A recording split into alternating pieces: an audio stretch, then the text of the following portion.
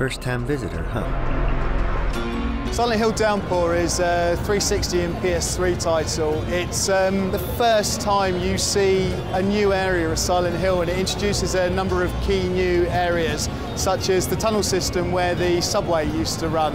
So whereas Silent Hill is always historically a dead town, you're seeing new areas to prove that there were life there. Guess today's a big day, huh?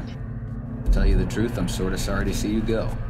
It revolves around a character called Murray Pendleton, who's a convict who has been transported to a new prison when all of a sudden the vehicle he's in crashes.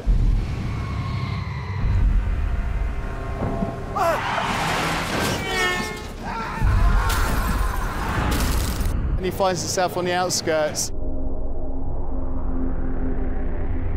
Something wrong, son? As he moves into the town, so the familiar mist starts surrounding him, and he finds himself isolated in the town.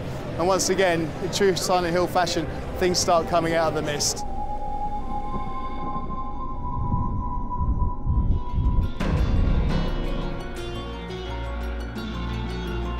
The Silent Hill range is quite key for us. I mean, it's one that's going a real resurrection at the moment.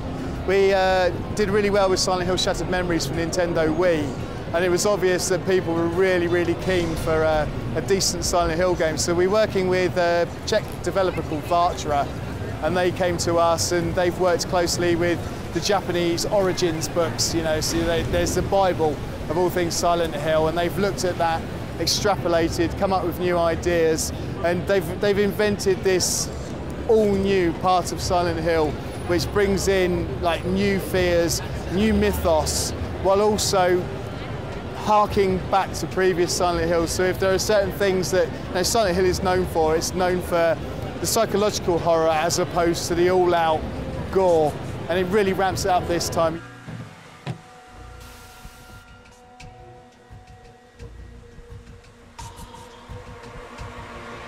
You take it to new locations, you're putting new situations where you run armed, you're being chased. I'm partial to something a lot less risky. And it's all very unique. It's the old terrors there, but the way you handle it is all new. The puzzles are a lot more complex. The freedom of exploration is a lot more open. So basically it's the Silent Hill game, but it's properly ramped up to take place on a PS3, and it's the first decent next-gen title for Silent Hill, really.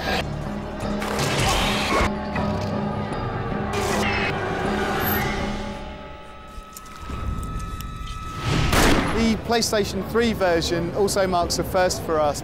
Do it! I am not going back to prison. Because Silent Hill Downpour is 3D compatible in that.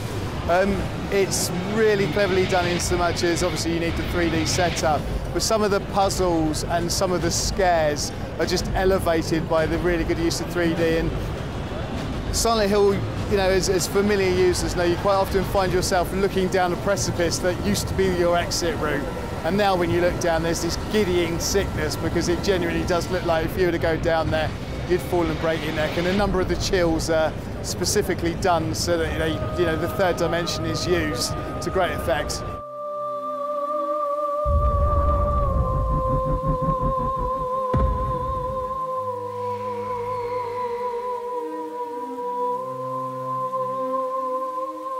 Murder's a mortal sin. You go to hell for murder.